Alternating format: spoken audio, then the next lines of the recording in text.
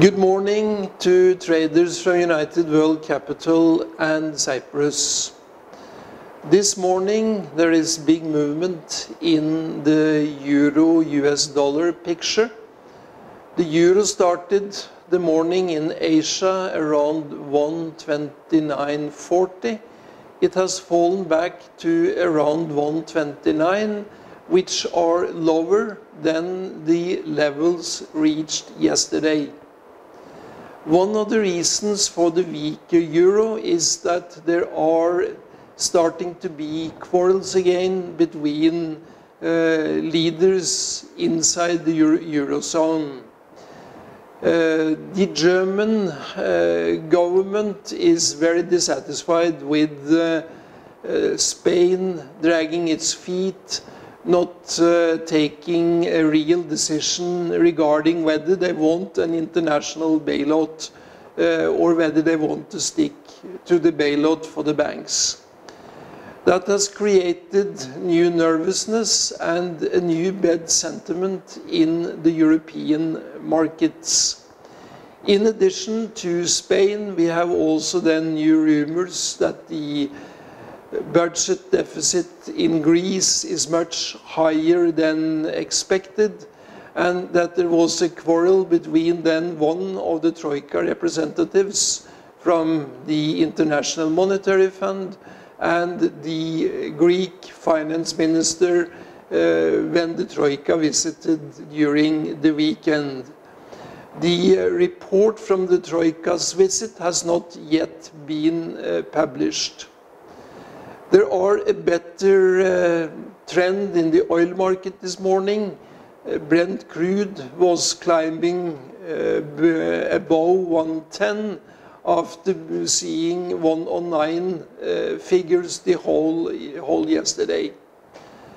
The reason for the bigger or for the increase in the oil prices are again fears and anxiety regarding the situation in the Middle East.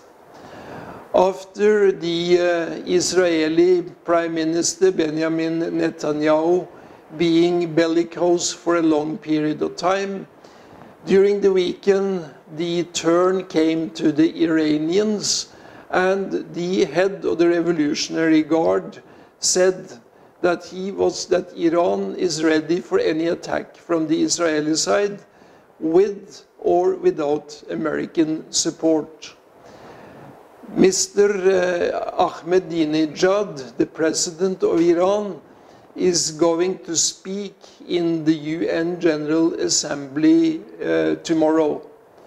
Yesterday he made an interview with the American channel CNN, and in this interview he took a much more conciliatory tone. Gold and silver prices are still lower than they were at the beginning of or during last week. Gold is trading at 1763, and it has a long way to go up to the peak on Friday, where it reached 1787. Stock markets in the United States were more or less flat yesterday, and in Europe they corrected. In Asia this morning, the indexes are also flat. One of the reasons why the US was weak yesterday was that one of the giants, Caterpillar, came out with a statement saying that they expected to have a much weaker economic development or a much weaker development for the company than they had over the last years. I think that we are again in for a very interesting trading day. We should also watch then Japanese yen that has made the new comeback over the last couple of days. It was trading on 77.80 this morning, falling a little back both in regards to euro and US dollars after big gains at the end of last week.